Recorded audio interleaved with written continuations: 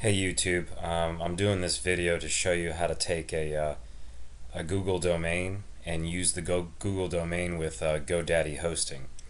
So I'm a really big fan of Google domains. I think they make it really easy for you to buy a domain. It's $12 to buy a domain, and it's $12 when you renew the domain. And what's great about the Google domains is that it includes privacy. So for the 12 bucks, you automatically get privacy. Whereas with GoDaddy, you can buy a domain really cheap for, $1.99 or $2.99 or whatever the promotion is.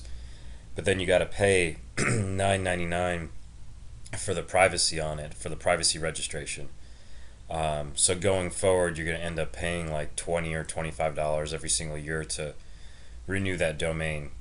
And I just think the Google interface and the way that you manage your domains a lot easier than doing it on GoDaddy. So I just bought this domain, vegansprinkles.com here, and I'm going to show you how to use GoDaddy hosting with this domain. So I'm going to go over here to my this is my domain account on GoDaddy, and in order to add this domain to GoDaddy so that I can use the hosting on GoDaddy, I need to create an offsite. I need to add the DNS hosting to GoDaddy. So you would go up to here on your hosting account. You would log into your cPanel or log into your GoDaddy account. You would go to Domains, and then you would go to DNS, and then click on Add DNS Hosting. And here in DNS Hosting, you would put in your domain name. So vegansprinkles.com, and then hit next, and then it's going to give you the name servers that you're going to use.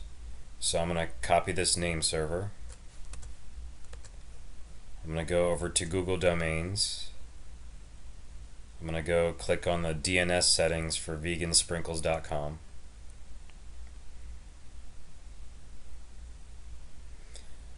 And then I'm going to use custom name servers. So I'm going to copy over this first name server and save that. Well, let me add, you have to have two of them, so I'll put that one in there. We'll go back over to GoDaddy, copy this other name server, put that in there, and then save it. So now we're pointing the domain from Google, we're pointing that domain vegansprinkles.com, we're pointing it to the GoDaddy hosting name servers. So, and GoDaddy's going to now manage the DNS records. So, so we're done with Google. We can go back to My Domains, and you'll see that all of this is now not blue anymore. So you can't really set up a website through Google or do an email. Everything now is going to be over at GoDaddy. You'll still have the domain. The domain's still parked with Google, and you'll still be renewing the domain with Google, but you'll be hosting the website through GoDaddy.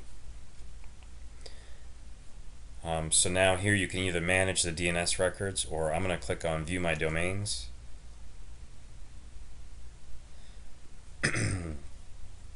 And if we refresh this, or in a few minutes here, we'll see that we've got the new domain here. So let me refresh this and see if it'll show up. So it hasn't shown up yet. Let's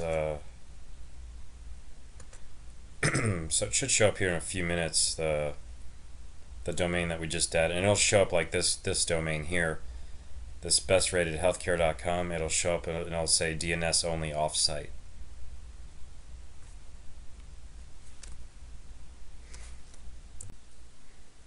Okay, so I just refreshed the page, and now we've got vegansprinkles.com. It's part of my domains under my GoDaddy account, and you can see here it's showing up as DNS only offsite domain.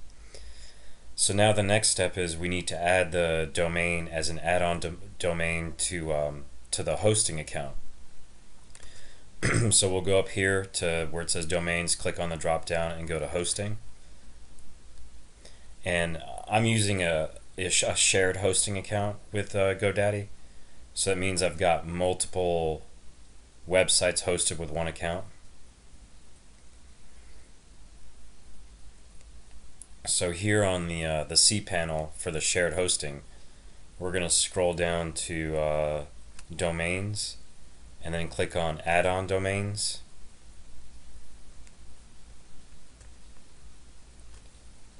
And then here we're going to go to create an add-on domain.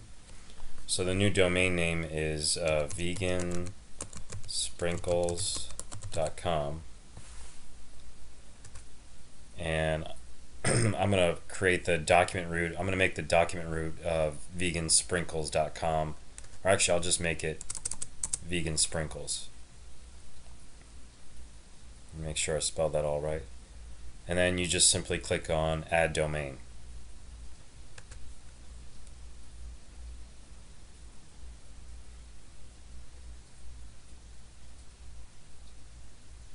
And then it'll say the add-on domain vegansprinkles.com has been created. And then we can click on the go back button here, the go back link, and we can scroll down, and here we are. We've got vegansprinkles.com. So that's now been added to the hosting account, and so now I can move forward with creating a website. And I've got the domain hosted with Google, and then the website's going to be hosted with GoDaddy. I hope this video helps other people with hosting a Google domain at GoDaddy. If you have any questions, let me know. Thanks for looking.